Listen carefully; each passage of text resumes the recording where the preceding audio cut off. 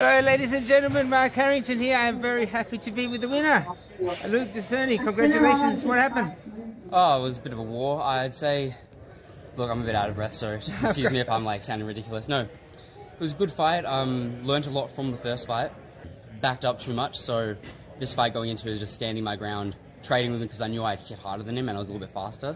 So I was just beating him to the punch every single time and just standing my ground, which was hard for 5 rounds, but I got there at the end. Congratulations, man. Yeah, you sort of touched on that point I wanted to get to with the power. A lot of people sort of talking, looking at Luke SCERNI in the change room, say you're hitting very, very hard. What's the secret, man? What is your fitness routine? It's you sort of got the physique, you got the power.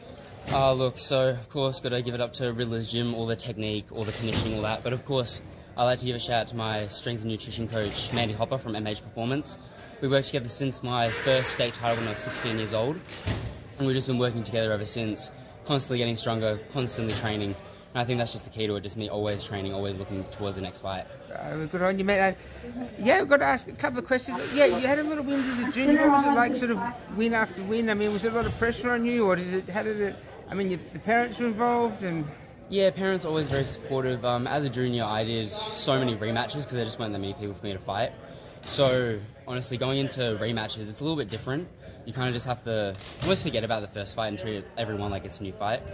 So yeah, coming out of pads, becoming an adult, it was nice just to fight some new people and not have to do as many rematches.